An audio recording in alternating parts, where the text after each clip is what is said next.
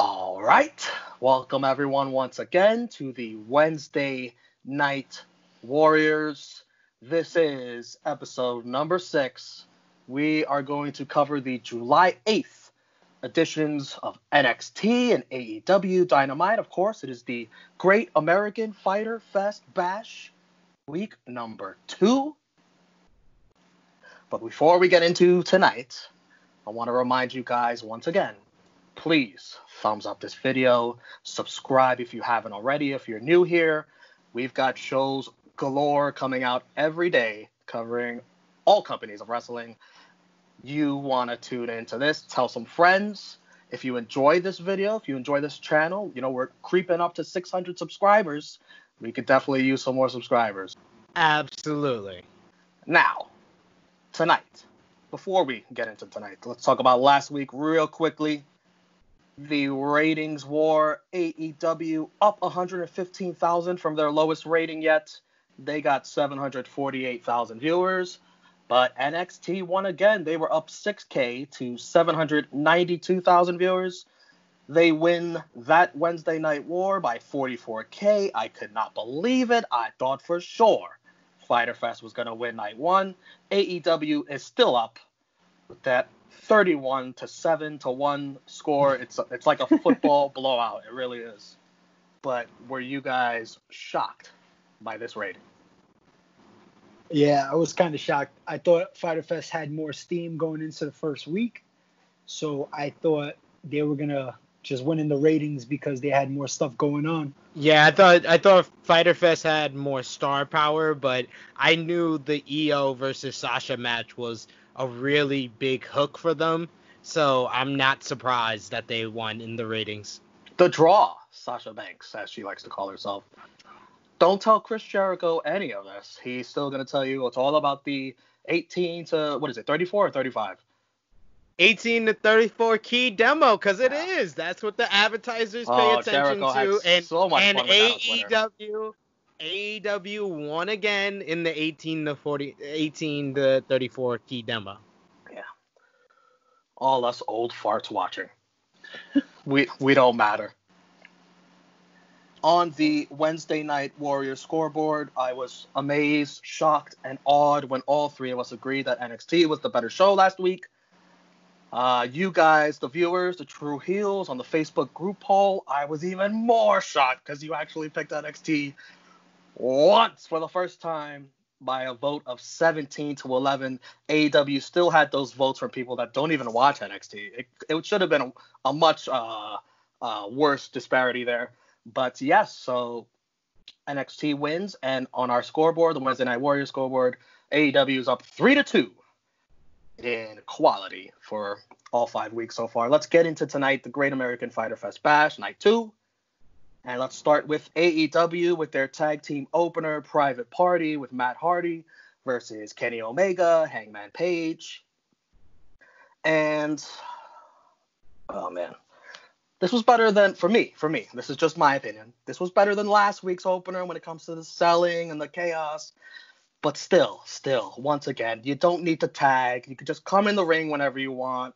The referee does this shit. He just waves his hands. He's like, get out of here. But he doesn't really mean it. Holy shit. You hear that? Did I say something wrong?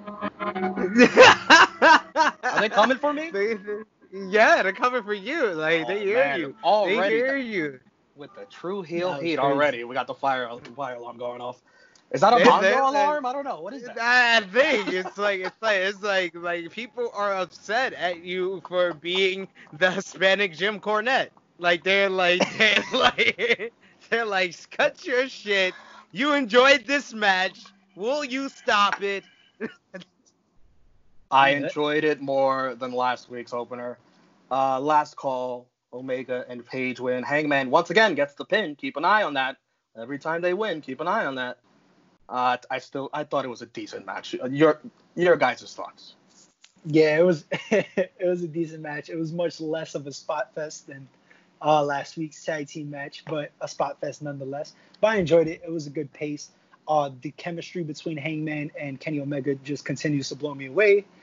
And every time I see Matt Hardy with that tight shirt and Private Party, he is now going to be referred to as Papi Chulo Matt. So he has yet another version. Papi Chulo, Matt. That's the one that eats mofongo. Yeah, that's the Puerto Rican version. I really like this match. It was a good match to kick off the show. I like Hangman getting in the face of Private Party to start off this match with their ongoing saga, because Hangman never paid them the $12 for that drink on the first Dynamite of 2020. They've been going with that storyline ever since then on BTE and the online thing, and then they had the match earlier this year. So they bring it back here. It was very nice, and this was a great performance by Private Party, because I know the guys over on All Elite Recap, Jimmy and Cash, they're always complaining because they love Private Party and they feel like they're not given the opportunities on Dynamite too often. But this was a good spotlight on them to really like perform, go out there and show what they had, and that's what they did. And Hangman and Kenny, even Kenny, where you can tell Kenny is hurt, because he's not moving the way that he was a couple of months back. You could tell, like, it's either like the shoulder, the neck, I don't know what's going on, but he's moving a little bit slower in the ring. But even Kenny at 70-60% is better than most wrestlers in the world, and Kenny and Hangman have formed into one of the best tag teams in wrestling. Oh my God, that Private Party theme song to open up the show, they hooked me into AEW, like shots, and then the dancing to it and shit. I was like, yo, they get you hyped right off the bat to kick off the show. I was like, yo, this is how you start off a wrestling show. How long do you think Omega's been hurt? I wanted to make a good point here, because I was thinking about this during the match. To answer your question, I think he's probably been hurt ever since Stadium Stampede, because that's when I feel like he started like slowing down a little bit. But the thought I had during this matchup was everybody. I know there's a subsection of fans that complain about the Hangman and Kenny Omega tag team being tag team champions. And they talk about, oh man, AEW has all these great tag teams. Like, why can't they give all these great tag teams the opportunity to be the tag team champions? Why does it have to be Kenny and Hangman? Think about it. Best Friends, they were formed in PWG. The Young Bucks were formed in Ring of Honor or PWG. SCU, the first tag team champions, they were formed in Ring of Honor. The FTR is from the WWE. All the tag teams, Lucha Bros, are from AAA. All these tag teams were formed in other places. What's the only tag team on the tag team roster that was formed in AEW? That it like hit me like an epiphany. I was like, the only team that was formed in AEW is Hangman and Kenny Omega.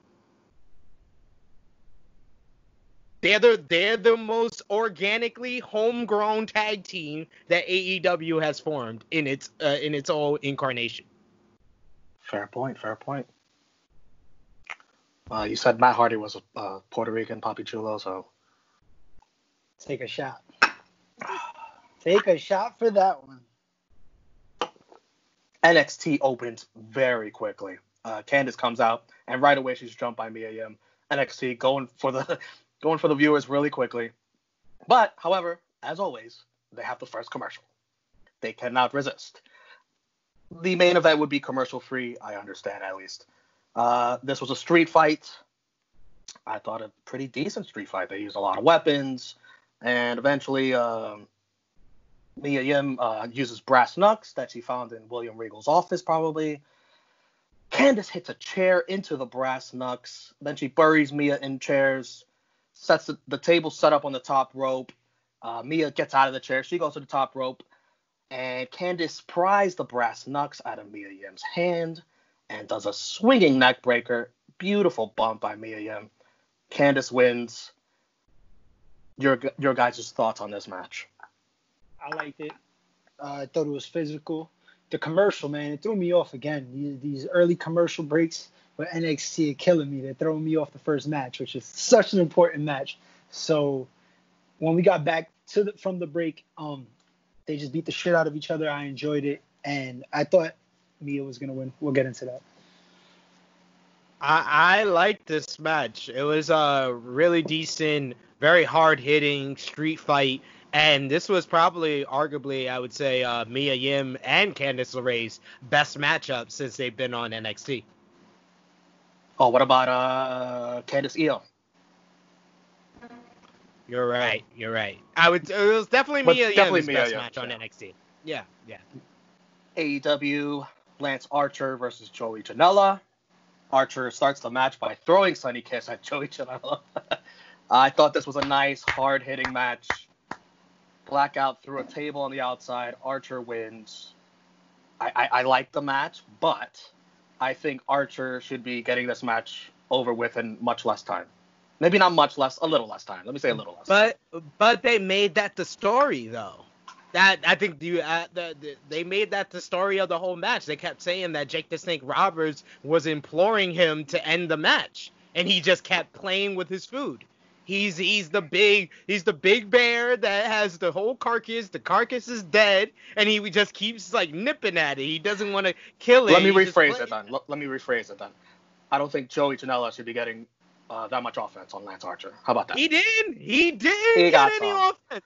He didn't. He got literally some. got one move. He literally got one move. He I kept think- clotheslining him, and the dude wouldn't even sell. He had one move that Lance Archer sold the entire match. I don't think that was a lot of offense. I think he got more than you're saying. He got a little bit more offense in, but it made sense because of the backstory leading up to the match. That's why I'm okay with the time. If it was no fucking story going into the match, then yeah, he should have squashed them in 4 minutes. But I mean, the time that they went made sense. It's not a huge complaint of mine. It's just a minor one, very very minor. Over on NXT, Bronson Thick Boy Reed versus Tony Nese. This match out of nowhere. You know, Bronson didn't look all that bad, but the problem here is the very weird booking, considering he just lost to Karrion Kross a few weeks ago. Bronson Reed wins.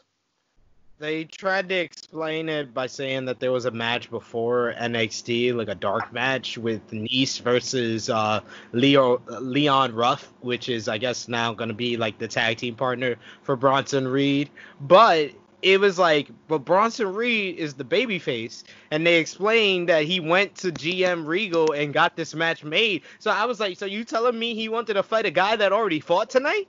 I was like, he's not much of a babyface here. Yeah, I didn't know there was a little dark match. It was just thrown together out of nowhere. But a loss of Karrion Kross doesn't really hurt him. So I understand that they still want to try to like start building him up. So it makes sense. Tony Nese is good. It was a decent match. It was what it was. It made Bronson look good. Darby Allin still hasn't forgotten about Brian Cage. He does a coffin drop into some toy blocks, I guess is what you would call them. They're just brilliant with these little like short. Within seconds, they make Darby Allin look like a star. Like you have Tony Hawk and Travis Pastrana you're hanging out with just randomly while you're not wrestling. Like I was like, this dude's so cool. The best part though is that Darby pretty much has like all the control over those vignettes, or most of the control. So those are all like his brainchild. And I've never seen a guy, once again, not medically cleared to wrestle, try to kill himself in a different sport every week. I mean, you just gotta hope. You can't help but love him. Taz comes out with Brian Cage. He warns this is going to be an iconic moment. He presents the FTW title championship. Why are you doing that with your hands? Oh. Because there's a signal that this was the best part of the whole entire show. This was the best part of the whole entire show. Like this was like I was really into like both shows at this point. Like I was kind of going back and forth, and this was the first time that I was like, oh, I have to go on Twitter and I have to tweet about how awesome Taz is on the mic. Like he is I was like I apologize to all the great promo guys out there. Like 2020, we've had a lot of great promos. Edge, Randy Orton, there's a bunch of MJF on AEW, but no one, I mean no one has stolen the show week after week with just his words like Taz. And Taz did it again. Yeah, that fucked the world championship, man. When I seen him, I didn't know what he was bringing out at first. And then when he says that he created it decades ago, I'm like, this motherfucker did not bring back the FTW championship. And he gave it to Cage. I mean, it's weird. I would never thought I would ever see that belt back. I had to think about it. I was like, is that season to sit shit right there? But no, that's Taz's shit apparently, right? Yeah. No, he created that in ECW. That was a part Renegade of the whole shit, as he likes to put it. It's a renegade shit. I was like, what a line! I was like, put that on a t-shirt, please. Put it in orange, absolutely. Oh, we'll see it. We'll see it soon. AEWshirts.com, wherever it is. And that FTW title looked clean. It's already just behind the AEW World title for the best looking title in AEW. Well, much better than the TNT Championship. I like the tag titles. I like the tag titles, but FTW title, I'm sorry. Yeah. I hate the women's title. Oh, hate it. I think we all do. No, I like it. It's a throwback. Meh. I wanted to point out that I think Taz is just so good that he should represent more people than just Brian Cage. I think he should start his own stable, similar in the fashion that Zelina Vega over on Raw has. I just don't see it work. I can see maybe down the line that working, but right now, yes, okay, that's fine. Taz and Brian Cage are just on fire. Like now, I'm like Jimmy. Like I suggested to Jimmy last week on AE Recap. I was like, I think that Darby Allin should be the person to interfere next week to distract Brian Cage to protect him. We have to protect Brian Cage. We can't have him just lose clean to Moxley. Like, I am sorry. Dirty finish? I will take it. There are certain necessary times for a dirty finish, and this is it. We have to protect Brian Cage. Guys, it's AEW. I think the term is a dusty finish. That's fine. It's a dusty finish. Okay, I'll accept that. Let me throw this on you. If you were to have Taz represent someone else in AEW to add to his faction, if he wants to create one, do you guys have anyone off the top of your head you could think of that could use him as a mouthpiece?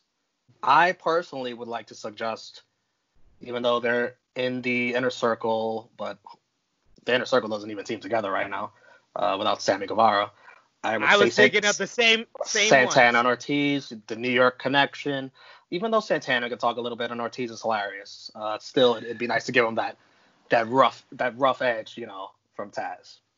Yeah, that would give them a little bit of an edge that they've kind of lost by being in the inner circle and being like in comedy bits. I was gonna say out of the blue, just fantasy booking, I would turn Scorpio Sky heel out of SCU. Let him, go with Taz. Maybe it could elevate him into an upper mid card guy.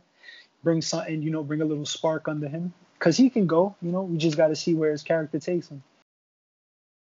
Shots.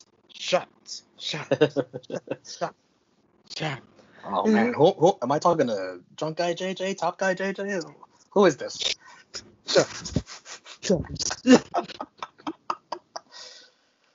Robert Stone time? Oh, my God. Jabroni. Oh my no! I am not gonna accept this week. I am not gonna accept it this week because I was begging for months for someone to show personality on this show. Yes, you were. I remember that. And Robert Stone has been delivering, and in this week I will not accept him even being a candidate for Jabroni of the night because he was the funniest thing on NXT tonight. He tries to recruit Shotzi Blackheart to the Robert Stone brand. Shotzi in her tank, by the way. She says she rides solo. And then she drives the tank over Robert Stone's foot. Robert Stone screams he's dying. He's like, I'm dying! as he tries to swim out from underneath the tank. Very funny, very funny. Yo, I could not stop laughing. It was entertaining. It is pretty Yo, funny. does anybody want to join? Is anybody going to join the Robert Stone brand? Damn, this guy is hurting. Nobody wants to join. No, I think he's gonna end up landing somebody big eventually. Big. Eventually. I don't know who, but eventually. I think Killian Dane is gonna join the Robert Stone Yo. brand. That's the second. He That's needs the it. second time. That's the second time that he's interacted with them.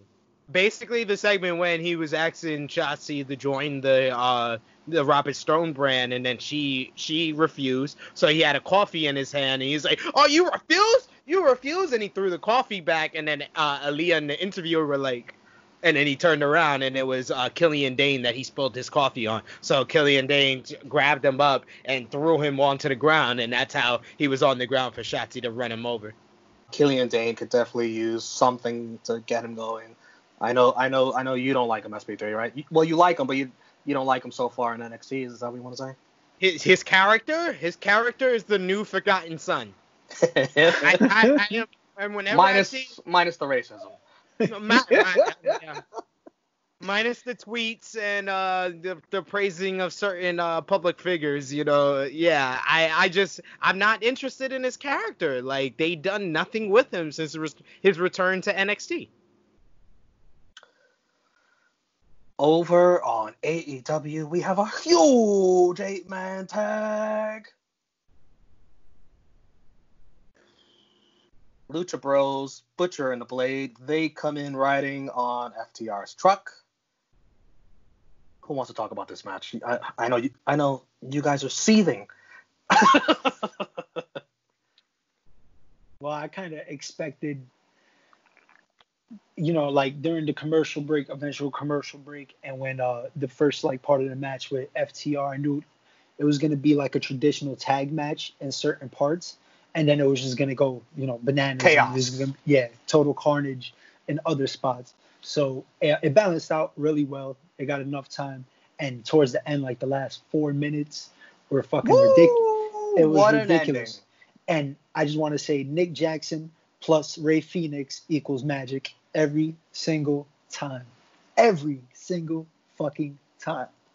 They are the gold standard when it comes to pick anybody on the AEW roster. Pick two guys to put in the ring, and they will always entertain you, or you will always see something new or something that gets you off your seats. You're absolutely right. It is Nick Jackson and Ray Phoenix. I had to tweet that out. I was like, that's my personal favorite. There are probably matches that have been better on AEW Dynamite, but my favorite match that's been on AEW Dynamite was Ray Phoenix versus Nick Jackson, and we got a little bit of that in this matchup, and it just made it that much better. I just love the whole story of the matchup. They started it real tag team traditionalist with FTR starting it off, only tagging to each other, and then the Young Bucks tagging themselves in, and then once the Young Bucks and the Lucha Bros were in the ring, we know it was gonna go from a 7 to an 11.5 off the Richter scale, and that's what happened when Ray Phoenix and Nick Jackson was in the ring. But my God, that bounce off of Pentagon's back, Ray Phoenix, Canadian Destroyer to the outside pile, is one of the best spots of the year. That I never seen that in my life. Never. I never seen anything like that. And I was like, I had NXT on my laptop. I literally shut the laptop down. I was like, Swerve versus Gargano, this is a good match, but I'm sorry. No. What did I just see? In this match, a lot of mixing and matching moves between FTR and the Young Bucks, sort of like dividing with one member at FTR, another member of Young Bucks, and they do each other's moves. I thought that was cool. More teasing of that as we get to that eventual match sometime down the line. After the Canadian Destroyer, Matt Jackson super kicks Dax by accident. The Lucha Bros take advantage. They win. Surprisingly, the Young Bucks and FTR shake hands after despite the miscommunication there at the end. Yeah, I just want to point out, I don't know if anybody else saw it, but Blade from Butcher and Blade came out looking like Bruce Willis in The Fifth Element. Now let me quickly find that image so I can put it in the video right here. Oh, trust me. Trust me. It was worth it. I was saving that one. I loved it. I loved the finish. I was like this. I knew this match was gonna be great, but to take it to a next level, they had to give a finish like this, where everybody kind of going in thought FTR and the Young Bucks were gonna win. I think only our good friend Jessica V was the only one that predicted the Lucha Bros and Butcher and Now, Blade. you didn't see any spoilers, did you, Jessica? We're looking at you, Jessica. You better answer honestly in the comments section. But yeah, no, I just love this finish. It was smart to kind of, the whole story was about FTR and the Young Bucks working together, and one miscue, the entire match led to them losing, and the Lucha Bros put some goddamn respect on their name. That is all. Cero miedo. Very nice, very nice.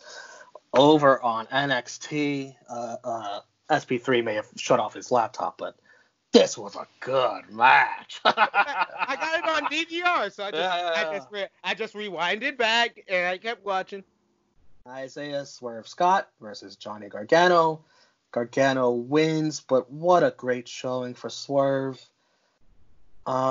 He really shined in this match. I want to say, though, is it just a good showing for Swerve? Is it just a good match for him? Or are you going to do something with him and build off of it? That's the questions you sometimes wonder in NXT with some talents. That's where I'm at with Swerve now. Like, this was another good match. Anytime they give this guy 10 minutes or more on NXT, it's always a good match.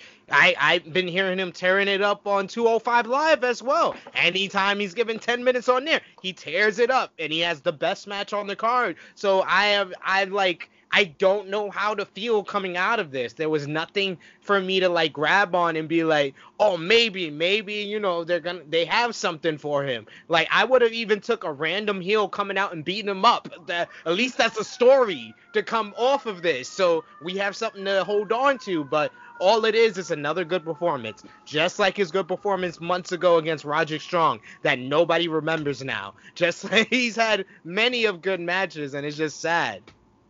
Yeah, I was gonna say, he's had really good matches on 205 Live, and it's a shame that they don't give him more of a spotlight on NXT. Because I hope this was more of a test to see what he can do, because this is the best match. This is the best he's ever looked on NXT, in my opinion.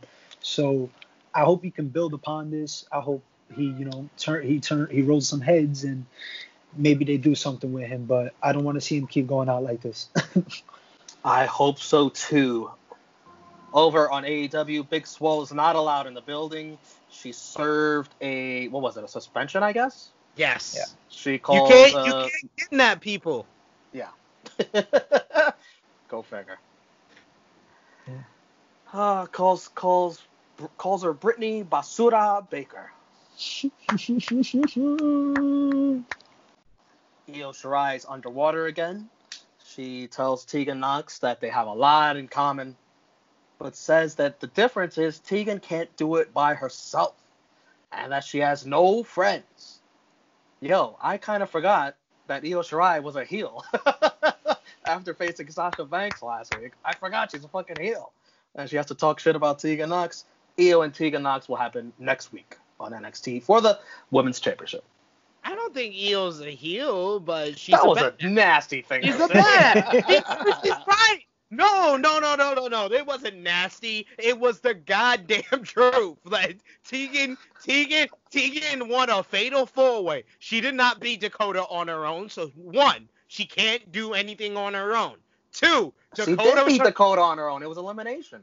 No, she did. What? She didn't eliminate Mia Yim and Candice LeRae. She didn't eliminate everybody in the match. She didn't do everything on her own. Dakota took offense from Mia Yim, from Candice LeRae. So it wasn't just her that took out Dakota Kai. It was other people that helped her get the victory. That's the Debatable. point. That's Debatable. the point. And Dakota turned her back on Tegan. So no, she doesn't have any friends. And Shotzi's too busy trying to kill people to be her friend. So EO has a great point. Nyla Rose with a handicap match. Nyla Rose wins. He's like drunk. Anything else? No, that was pretty much it. Yeah, that was pretty much it. She did say after the match that she's gonna have a manager. Yes. Because everyone that has a manager in AEW seems to to be a champion. Look at Brian Cage. Look at Brian Cage. He just got here. He got a title. She should hit up our good friend Taz. You know? I wanted to ask, who do you guys think is gonna be the manager? Fuck, can I say Taz? I don't know. I don't fucking know. You can go with Taz.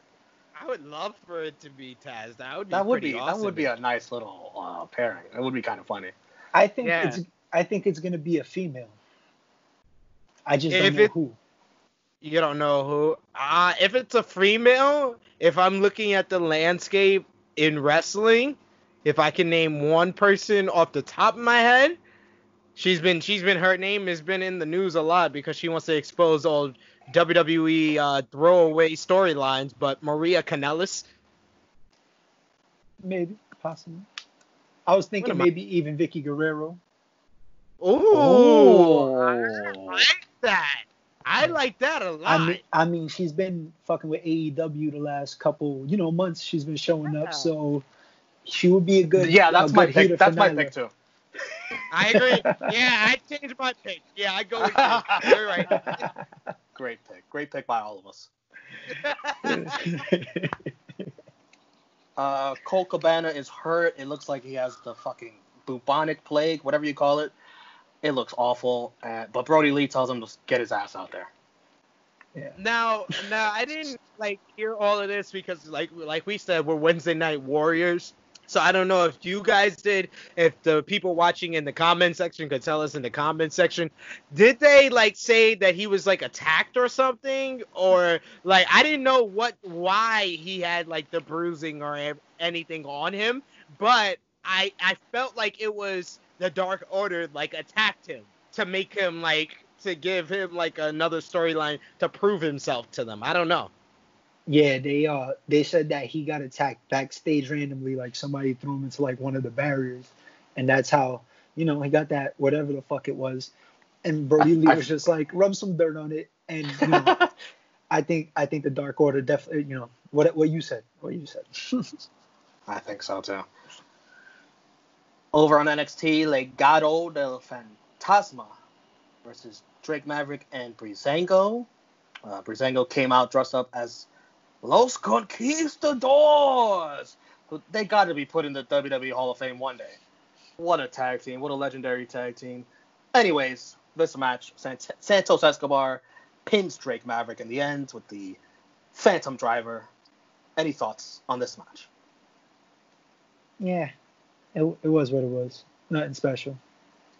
Drake Maverick looks fit in so well with Breezango. He looked like their little brother. They look like a grown-up version of the Three Ninjas, with Drake playing Tum Tum. Who's it? Tyler Breeze is Colt, and Fandango is Rocky. Yes, I remember all three of their names. Wow. They look like the dollar version of the Butabi brothers from Night at the Roxbury. All three of them are just in the club. What is love?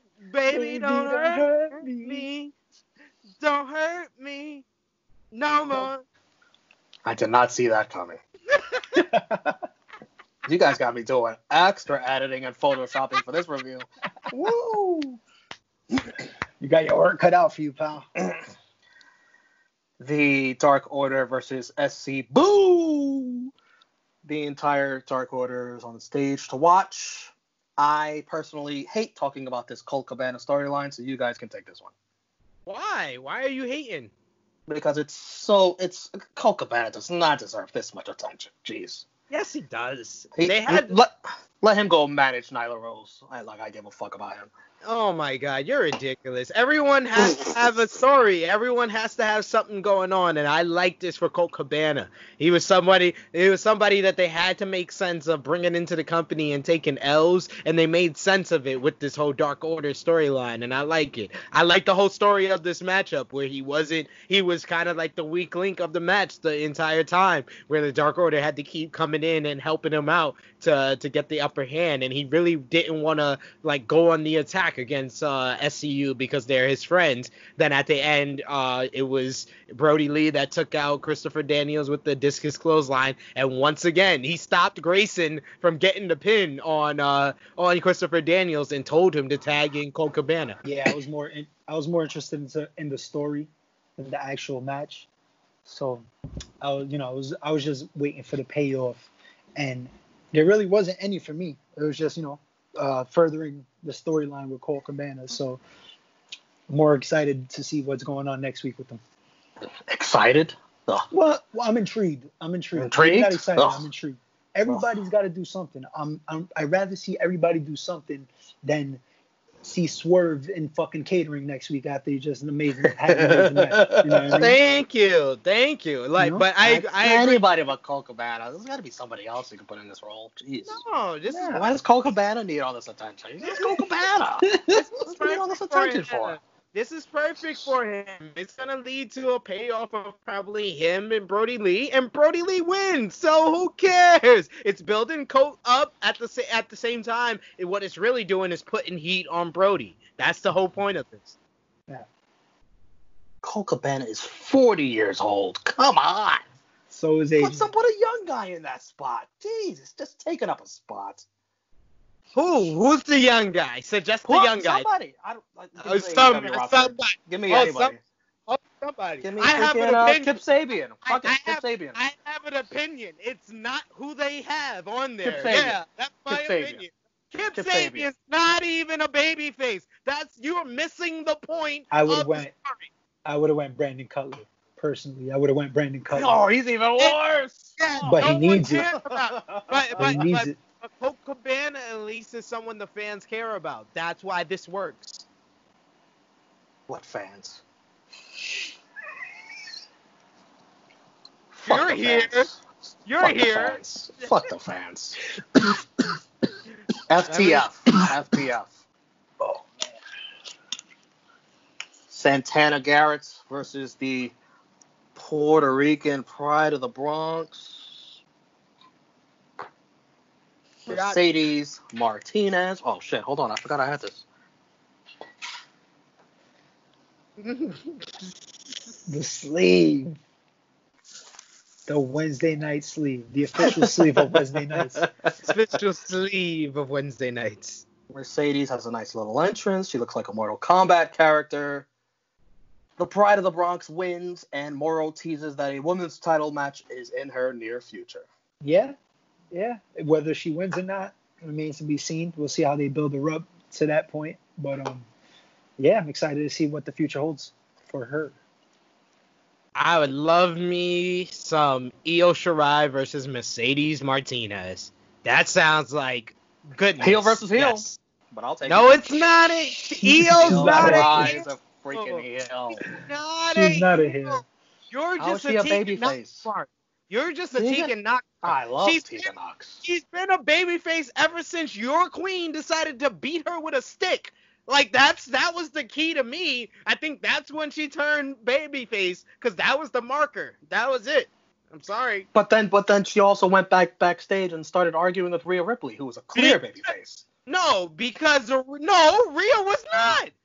Rhea's not a babyface? Rhea was a jackass. Rhea was like, oh, Io Shirai, who just got screwed out of her title shot, didn't deserve another shot, but she did. That tapped out like a baby at WrestleMania. Are you freaking kidding me? Rhea, now. Can you say that again? Can you say it one more time? It sounds so sweet. I understand. Like a baby. I understand why Rhea Ripley does not have the momentum that she used to have. She's been acting like a dick ever since she came back. since WrestleMania. She was a dick to Robert Stone. Lack of a better term. Maybe I should come up with a better term. She's been a very mean person. She's been a jerk. She's been a complete jerk. Robert Stone, she was a jerk to. She was a jerk to Io Shirai. That's true. She got involved in Charlotte's business when she had no reason to, because Charlotte made her tap. She came at Charlotte. Charlotte won the Royal Rumble. Charlotte's up there minding her own business and deciding whose title she wants to take, whether it was Bayley or Becky, and Rhea Ripley decided to walk up on Raw and get in her business, and then wind it up at WrestleMania, tapping out like, oh, I'm the next big thing. Yeah, right. Thank you, Sid. That was all just a setup for you to wax poetically about Charlotte. I set the whole thing up. I set it up. Damn it. If there's anything I like more than one Puerto Rican segment, it's 2 Puerto Rican segments back to back, baby. Woo! Damian Priest, the Puerto Rican RoboCop, as we referred to him last week. He cuts a promo. Let's see if SB3 thought this promo was better than last week's promo. Go ahead, SB3.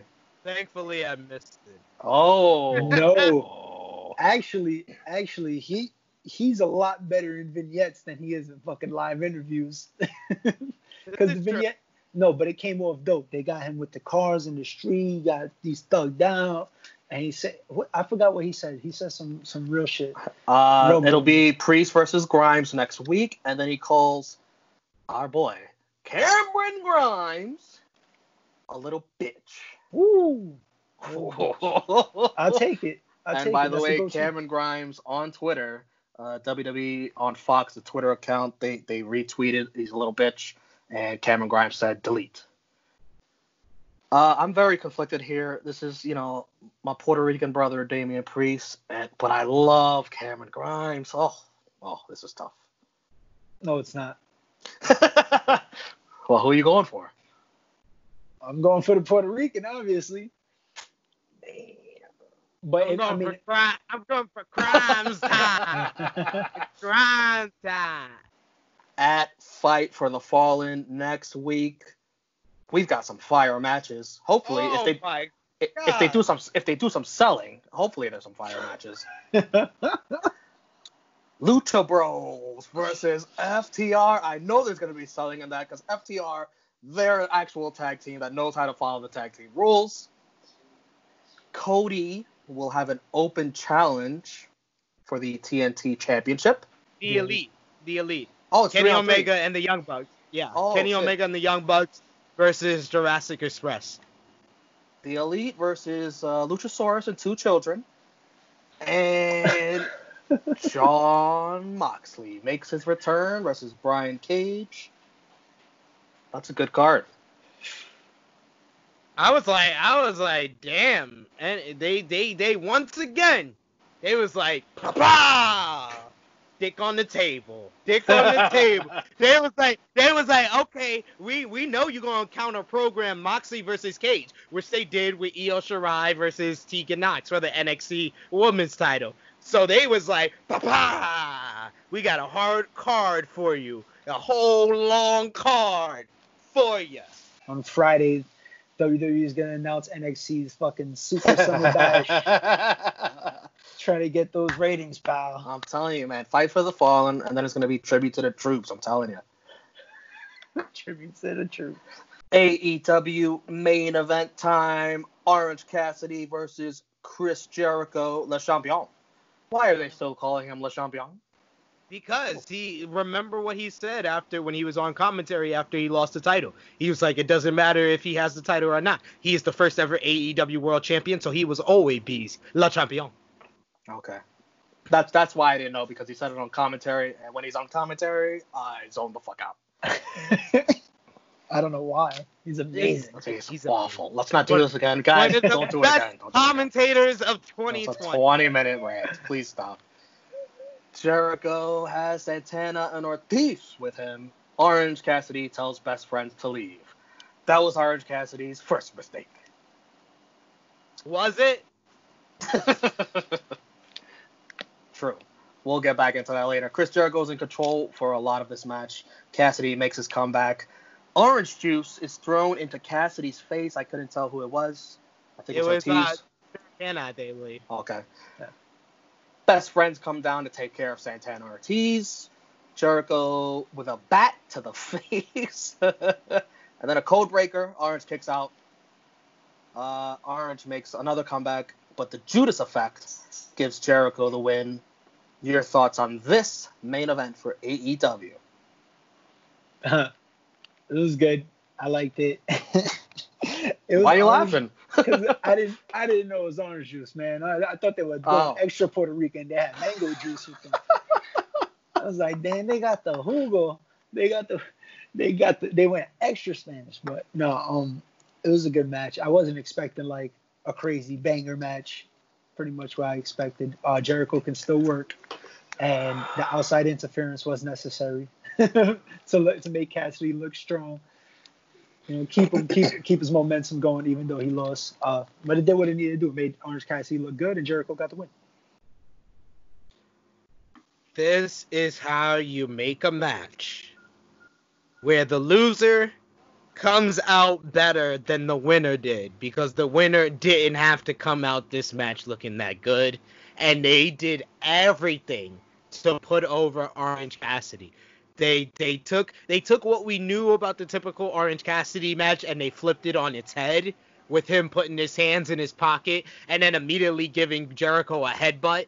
And then basically then him using his quickness like he always does, but then him doing like planchas without the hands in his pocket. It was only to basically get Jericho, like we established before, the character, get people into a false sense of security. That was the only times he put his hands in his pocket, and this was a great performance by Orange Cassidy as in the ring and as a character, and it put over him as a babyface guy that they can really get behind, because Santana and Ortiz were out there the entire time. He told Best Friends to stay in the back. So he was a badass ready for a one-on-one fight, while the bigger star, Chris Jericho, needed his buddies to be out there for him. They just told a perfect story there, and then in the end, Jericho needed to use a bat. He needed to use everything else to get the victory on Orange Cassidy. That's how you put over somebody in a loss. I do agree that Orange Cassidy gained something from this match, and that it helps out Orange Cassidy. But I want to talk to Chris Jericho right now. Chris, Le Champion, you said this was one of the best matches of your career. This is not one of the best matches in your career. Will you stop? Chris Jericho? Stop trolling me. Quit trolling, bro. This is the best TV match that Chris Jericho has had since 2001. You heard it here first. You've got to be fucking kidding me. TV best match? This was not that good. Chris Jericho's best TV matchup since in 19 Jericho. Years? That's 19 years. Since Jericho and Benoit versus the two-man power trip. You heard it here first. 19. This match was not that good. The last 5 minutes, I'll give you, were really good. The last 5 minutes. It was great. Told a great story. This was not that one of the best of his career. We would have to go back and look at that. He's lying his ass off. Come on. Best of his entire career. Lying ass. By the way, SB3 did the best 5 matches of Chris Jericho's career. That's what you did, right? And it's on the 5 greatest, yes. Where can they find that at, SB3? You could check that out on sportskita.com. The 5 greatest Chris Jericho matches of all time. Got that right. By the way, interesting note. I don't know if you guys noticed. This match goes past 10 p.m. The show ends about 10:02, which means AEW, if you guys were watching NXT, you go to switch over real quick on AEW, they're still going. So they're going to get more viewers just from those 2 minutes. This might have been a very nice strategic maneuver. The folks at NXT are going to be pissed. They're going to be like, you cheated. We're doing over on next week, too. Fuck you. We're going to go to 10:05. They did, No, didn't I think they? NXT ended on No, time. they didn't do Oh, overrun. Ended on oh, time. I Yeah. thought I don't know if my TV or my laptop was off, but both were. I thought both went over at 10 p.m. Oh, because which one did you watch on the TV and which one did you watch on the laptop? I watched NXT on the laptop. So that's why it appeared it went over. You might be behind, but it ended Yeah. on time. NXT main event time: Keith Lee versus Adam Cole. This is for everything: the NXT Championship and the North American Championship. They do the awesome. I love this shit. The backstage walk to that heartbeat theme. It's like building anticipation. I love that shit. What about you guys? Jesus. They do that when they lower the cage too sometimes. Nah, I felt dope. It gives it that like real main event feel. Like this shit is important. We looking at the emotions backstage before they before they come in and enter the ring. So I like it. It adds to the big match feel. Keith Lee tries to do the pounce to Adam Cole into the plexiglass the same way he did to Johnny Gargano at In Your House, but Cole throws him into the plexiglass. A lot of trash talk from Cole saying you'll never win the big one. Keith Lee kicks out of a last shot, then he kicks out of a Panama Sunrise. Lee does a clothesline, sick bump by Cole onto his freaking neck. Oof. Cole with another last shot eventually. Panama Sunrise is reversed into a huge spirit bomb. Big Bang Catastrophe. Keith Lee wins. He is the champ. He is the double champ. Adam Cole's reign of over 400 days is over. Keith Lee celebrates with confetti. And we see Karrion Kross and Scarlett looking on from above in one of the sky boxes in the Full Sail Arena. Karrion Kross does not look happy. That might be what's coming up next for Keith Lee. Guys, this match, what do you think? And after that, I have some more questions for you.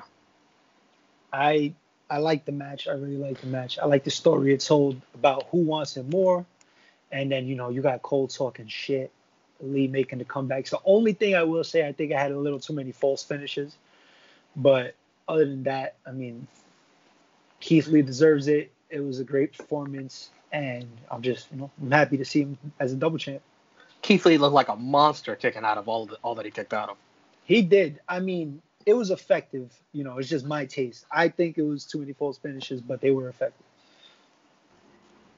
And when you turn the channel to USA, this is how you book a match where the winner is the baddest, the top, the upper echelon of the entire brand, the entire company. This is how you book your top babyface. He had to kick out of all those things. He had to overcome everything in Adam Cole's repertoire. The 400-day, the longest reigning NXT champion in history, and he does both of his moves. He hits his finisher once and gets the victory. That's how you book your top babyface and your first ever double champion. They did a great job putting over Keith Lee. Keith Lee had a great performance. Like you said, Chris, Adam Cole just was a consummate heel in this match. Kind of the talking trash throughout the entire match, telling Keith Lee he'd never win the big one, and just undermining him, saying that he was better than him. It just added and made his victory at the end that much more sweeter. So I just loved it. It was a great match. Definitely. Keith Lee has the absolute rocket strapped to his back right now.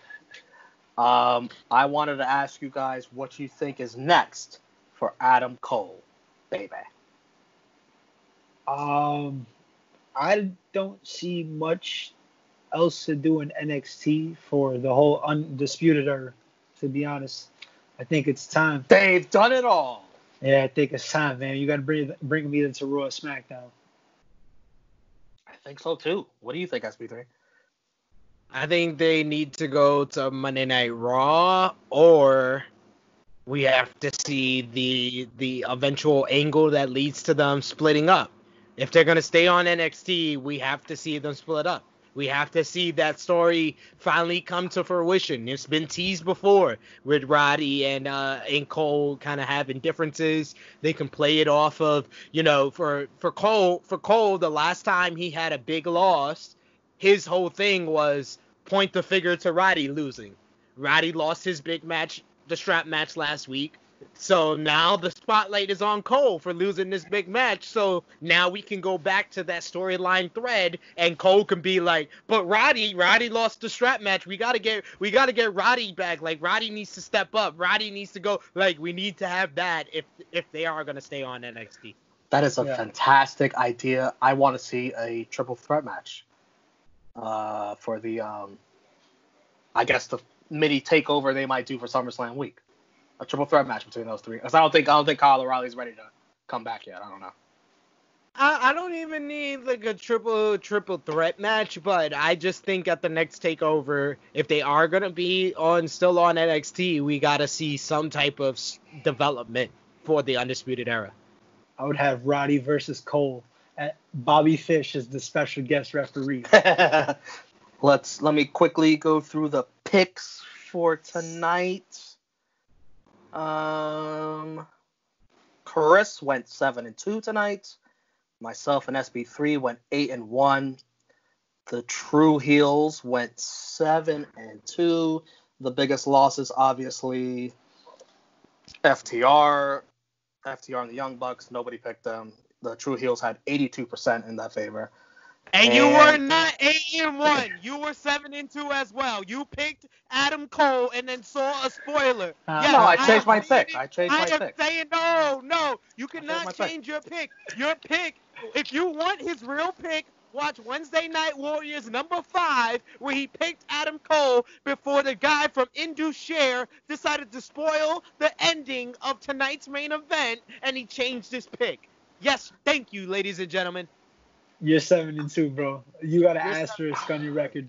Exactly. I had some more time to think about the match, and I was like, you know what? No, it's Keith Lee's time. It's Keith Lee's time. It's Keith Lee's time. I could have read the spoilers to AEW Fyter Fest and then made a post and been like, oh, I picked Butcher and Blade and the Lucha Bros. Yeah. No. Don't do that. Don't do that, friend. All right. If you want me to give that to you, I'll give it to you. Even though it's ridiculous. I had a week to think it over. I changed my mind. Jeez, guys can't change their mind before the show airs? Jeez. Very, very rough crowd here. Very rough crowd here on Wednesday Night Warriors. The other big loss for the True Heels was picking Orange Cassidy. 54% of you picked Orange Cassidy.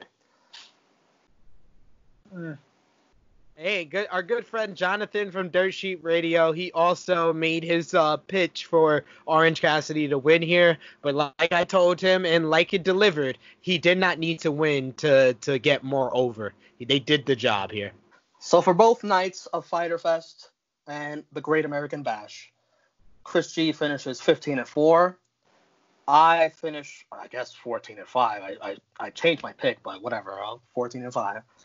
SB3 also 14-5, and the True Heels, you guys have voted on our Instagram story, pathetic 13-6. Please do better. Please do better.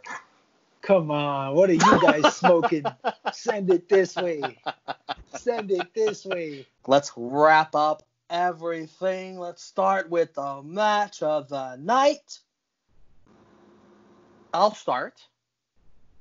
And I'm going to have to say it's a tie between the 8-man tag on AEW and Adam Cole versus Keith Lee. Both amazing matches. Both you need to see. And the only thing with the 8-man tag is that all the chaos, all the referee, it's always the same fucking ref, too. That bald-headed son of a bitch. What's his fucking name? Whatever he is. Rick Knox. And he's like, what up, you guys? It's like a symphony. It's like he does this with his hands. He acts like he's giving orders, but he's really not. He just wants to see chaos, no control. But the match was still good, especially the fucking ending. Very amazing. And the Cole versus Lee match is just more of my style of wrestling. 1-on-1, telling a great story in the ring, selling. No, not selling. Not selling. No. You can't kick out of 141 finishers and then tell me that's selling. Sorry, but continue. Both of those matches are my match of the night. I'm cheating. Send me a complaint on Twitter. Chris G, what's your match of the night? Or matches of the night, if you want to cheat like me. No, I actually came close. I like the Swerve Scott and Gargano match a lot, but I'm gonna go with the 8-man tag. The 8-man tag was pure chaos, and I loved every single second of it.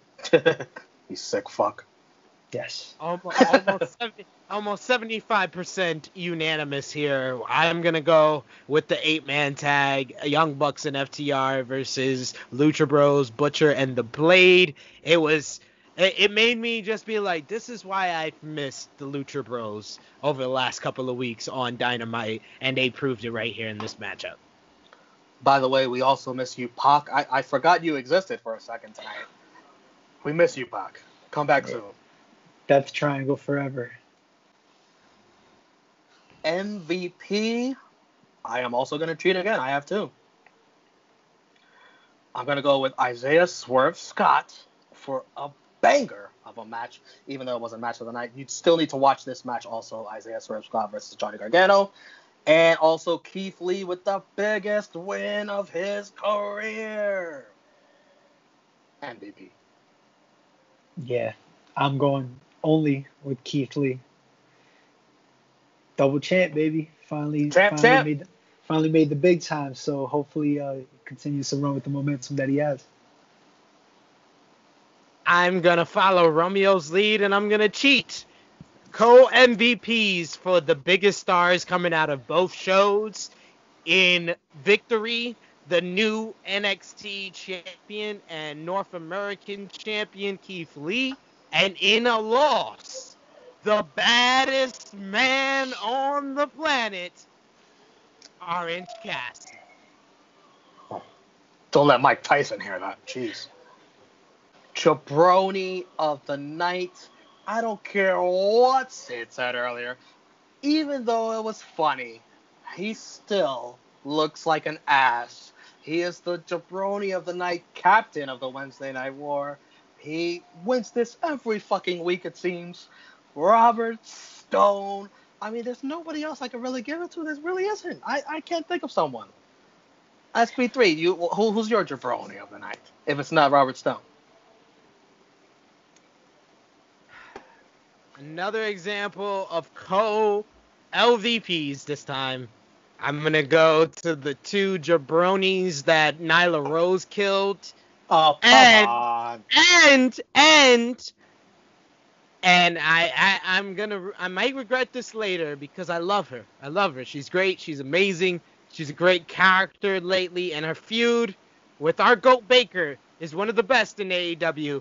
But you can't kidnap people. Big Swole, you are the LVP. Yeah, I called the two jabronis that Nyla beat up the jabronettes. But my LVP or jabroni of the night, I mean, come on, is there even a fucking choice? The guy got ran over by a mini tank. There's no other choice. Robert Stone, he you still got another looks one. slightly strung out. I mean, there's nobody else to give it to. He's right. There's nobody else to give it to. It's Robert Stone. Brand. The jabroni brand. Oh my goodness. It is that part of the episode. Last week, you guys put me into shock, absolute amazement when you both picked the Great American Bash as the better show of the night. Will you guys do it to me again? Will you do it to me again? That's what she said.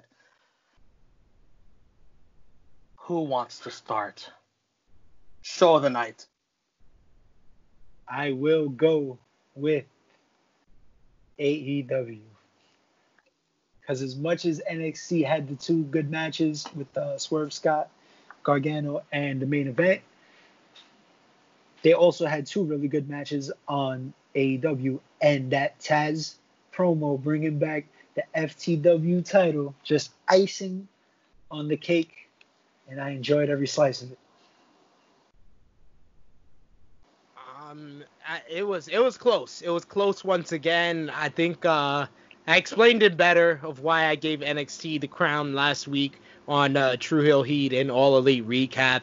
I just felt like both shows were really good last week. And in case of a tie, I can't go with the tie. I have to pick one show or the other. So I went with the show I picked least in NXT.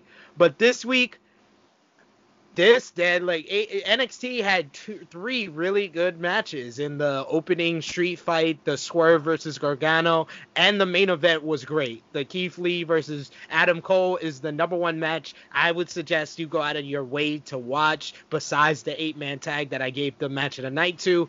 But the highs for AEW were just much higher than NXT. They just got you out of your seat a lot more, whether it was the Taz promo, whether it was the 8-man tag, the opening tag team title match, or the main event with OC and Y2J. The highs were just a little bit higher. They were home runs tonight on AEW, whereas last week they were just hitting singles. I am going to go with NXT as the show of the night. The Big Great surprise! American Bash. Whoa, I'm so shocked! Oh my god, I'm gonna walk out. Oh my god, I'm shocked. Both shows get a thumbs up. But for NXT, there's three matches I want to watch again. I want to watch the street fight again. I want to watch Swerve versus Gargano again. I want to watch Keith Lee versus Adam Cole again. And AEW, there's just one match I want to watch again, the 8-man tag. And I really don't like Chris Jericho fucking lying to me. Chris Jericho, like, what the hell, man? Why are you lying to me? That match was not one of the best matches in your career. And that's a huge negative for AEW. Big credit to Orange Cassidy, though. He looks stronger. But Jericho, what a fucking liar. How do you say liar in Spanish? Mentiroso. Le mentiroso. Not le champion. Le mentiroso. Shit. So guys, it's gonna be up to you in the Facebook True Heels group poll. It's up to you to even this out. Join the dark side, the bad guys, NXT, and even this up, because right now AEW is the show of the week. Guys, the ratings, who do you think is going to win the ratings? I think AEW is going to win the ratings because of the overrun. Those 2 little measly minutes that I'm sure many guys watching NXT switched over to TNT to watch AEW. AEW cheated, but hey, whatever. Who do you think's going to win the ratings for week 2 of the Great American Fyter Fest Bash? I'm going to go with NXT because of the Keith Lee and Adam Cole match. I think it baffles me that night 1 blew him out in the ratings. Well, not blew him out, but won in the ratings. So I think night 2 was built up more. So I think that we're gonna have more viewers on NXT for this week. I thought before they even decided to spray paint or graffiti the Great American Bash on these last 2 weeks, I thought that the Keith Lee Johnny Gargano match, the Keith Lee Adam Cole match was going to be a big draw for NXT. So I think they're definitely going to win this week. Any more additional thoughts you want to say before we wrap this up? I agree with you. Both shows were thumbs up, but I'm begging you to just stop being biased on this show, please. Please. Bro, there's at least 2 to 3 matches I want to watch over again. Please. Oh, Orange Cassidy versus Chris Jericho was better than 2 of those. 2 of the 3 matches. No, it was not. Watch that shit again. It's fucking boring until the last 5 minutes. Boring as fuck. You 100% were just watching the Keith Lee versus Adam Cole match. That's I think true. Chris will agree with me as well. I think the viewers at home will agree with me. They can tell from just your notes that you were watching Cole versus Lee a lot more than you were. By the way, I said that I was excited for both matches. I was excited for both matches. I will say the Jericho OC match had a commercial break in it, which kind of messed it up, because during the commercial break the match did kind of slow down a little bit, but it didn't really take away from the match.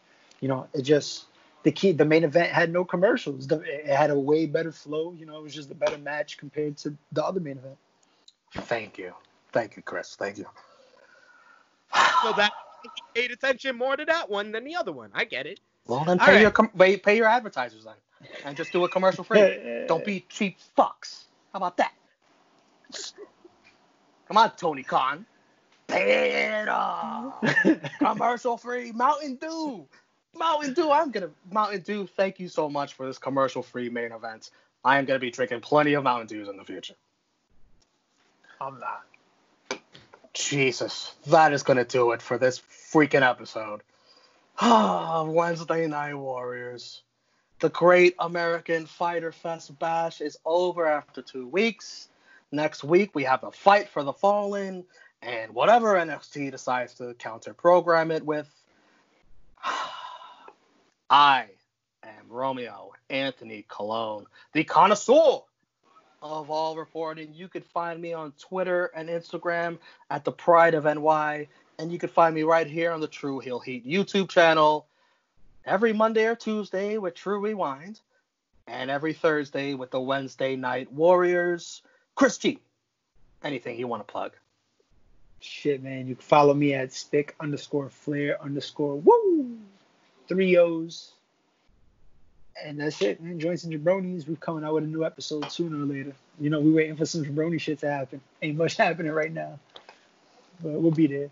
It's me, your True Heel Phenom, SP3. I want to thank these good brothers. They have one of the hardest jobs of anyone on this True Heel Heat YouTube channel in watching 4 hours of wrestling every Wednesday night in just 2 hours, and then getting on here and breaking it all down. I praised Romeo on my Instagram before, so I gotta praise Chris. He's a father extraordinaire. He's a good hubby at home. He's working hard during a pandemic, but he still provides this content and comes on here and talks professional wrestling with you guys. So I have to give it up to these Wednesday Night Warriors. I want to thank them for letting me on the show the past 2 weeks for these big great American. SP3, you are baptized right now. You are a Wednesday Night Warrior. Congratulations. It's official. You are now allowed to shake the ropes. I just want to thank my mom, my dad. I want to thank your dad. Thank you. So yes, but you can find me right here on the True Heel Heat YouTube channel every Monday on True Rewind with the connoisseur of all reporting and drunk guy JJ. You can find me on Wednesdays during the Dark Side of the Ring reviews and Fridays on True Heel Heat with Miss Chrissy Love and Top Guy JJ. And now, you guys, if you want to have some material to read, you could check me out on sportskita.com, as I am now a featured writer on there. And if you're watching this when it premieres on a Thursday, you can check me out. I will make it for the first time. I'm saying this on True Heel Heat YouTube channel. You can check me out on one of the biggest wrestling YouTube channels this coming Friday on Wrestle Talk Podcast with Luke Owens, as we're gonna be talking all about wrestling up on there. So check me out on there, and then come back to the True Heel Heat YouTube channel and see what else content we got for you. Is there anything this guy doesn't do? Sleep. Wow. It's the only thing he doesn't do is fucking sleep. That thing. Sleep. All right, guys, that'll do it for this edition of the Wednesday Night Warriors. We will be back next week. Thank you for watching. Drop us a like, subscribe, comment, and check out that Facebook group poll. Facebook group, True Heels. Vote for the better show. We'll see you next week. Peace.